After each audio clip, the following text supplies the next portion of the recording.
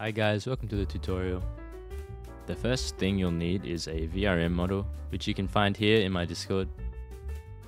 So let's go ahead and download it real quick. You'll also need VseeFace and some form of unzipping software. Once you install the unzipping program, you want to right click and then click extract here. I suggest you extract it in some sort of folder in your documents. After that is done, you want to open the VseeFace application and add the downloaded VRM file.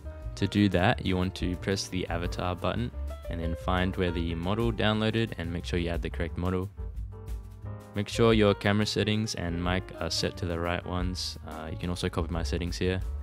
Then press start. Some basic controls you might need to know are Alt plus mouse wheel to zoom in and out, and Control plus mouse 1 to direct where the light comes from. Now I will slowly scroll through my settings. You can copy them, but I suggest that you play around with them yourself and find the right match for you.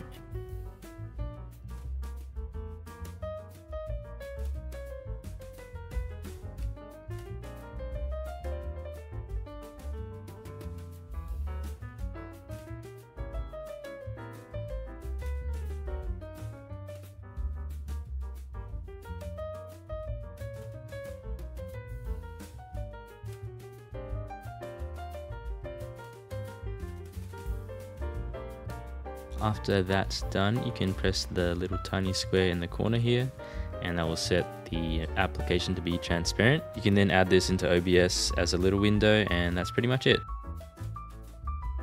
Thank you guys for watching, and I hope you enjoy your model.